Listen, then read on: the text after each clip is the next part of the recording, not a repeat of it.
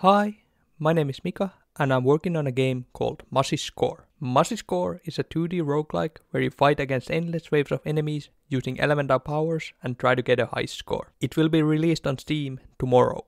First dilemma the developers always face is what tools to use. I have used many tools before, from GameMaker to Unity and from Trello to ClickUp.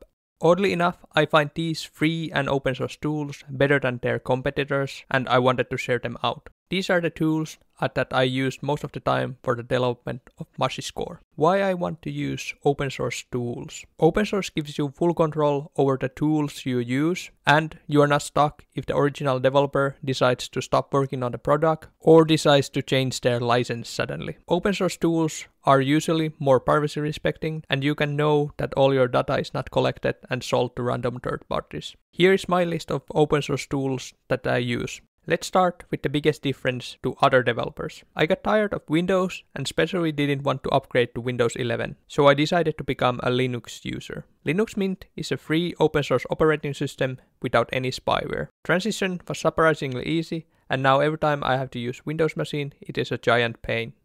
All the tools that I use and games that I play work as before, but this is because I use open source tools and mostly play indie games. I recommend giving a Linux Mint a try if you are a Windows user.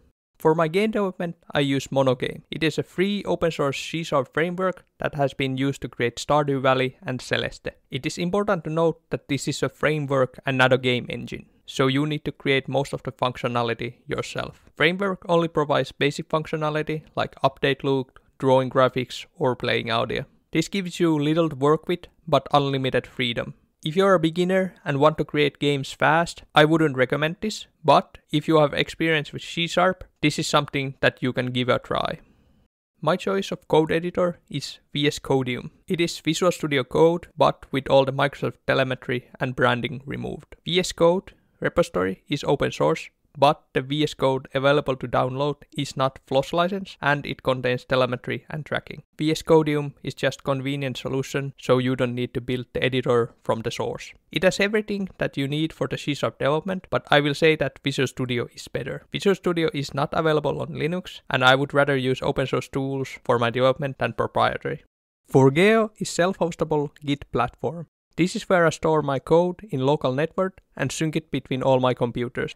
I also host my public code in Codeberg, which is also using Forgejo. It is non-commercial alternative to GitHub. If you are looking place to host your public repositories, I recommend Codeberg.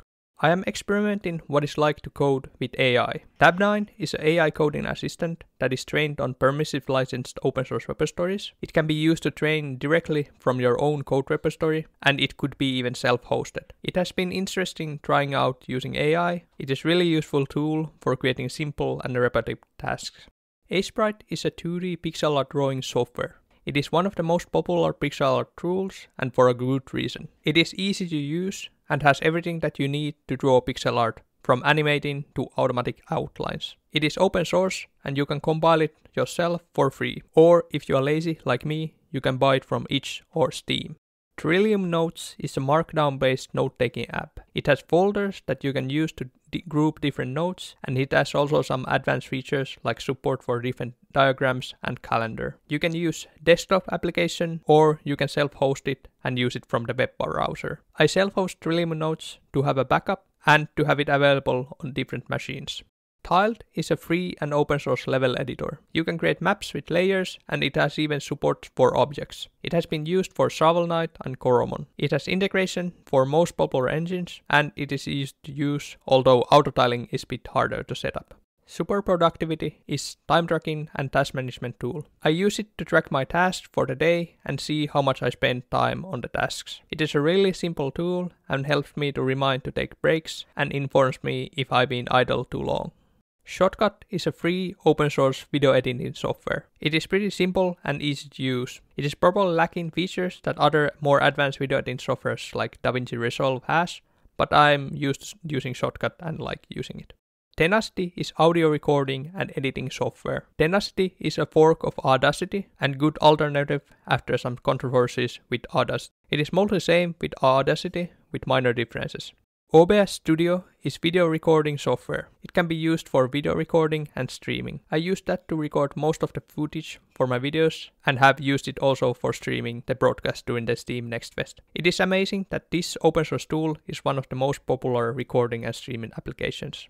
Gimp is free and open source Photoshop alternative. I mostly use Aseprite for my game art, but for my YouTube thumbnails I use Gimp. I have really basic needs for photo editing, and Gimp fits my needs perfectly. I am familiar with Gimp and I've been using it probably over 10 years for my picture editing needs. It was even my original picture art creating tool before I started to use Aseprite. These are the tools that I use most of the time. It is great that we have these tools that are free and better than some of the paid products. Honor mention to some other products that I use are Mastodon, Thunderbird and Nextcloud. And if you are interested in open source games, check out Mushy Score. It will be released tomorrow on Steam and the code of the game is open source. Go and wishlist it right now and see you in the next video.